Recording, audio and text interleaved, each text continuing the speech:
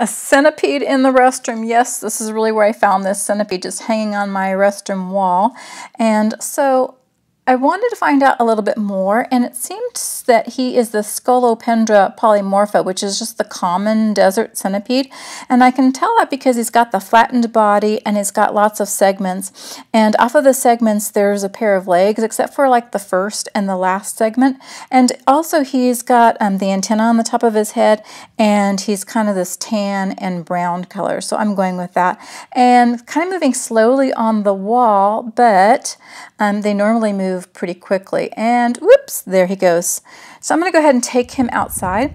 I want to release him outside because they do have a pair of pinchers, which are like the fangs, that do inject venom into the prey, and I don't want to be the prey. So I'm going to go ahead and release him, let him go out into the wild. That's his natural desert habitat.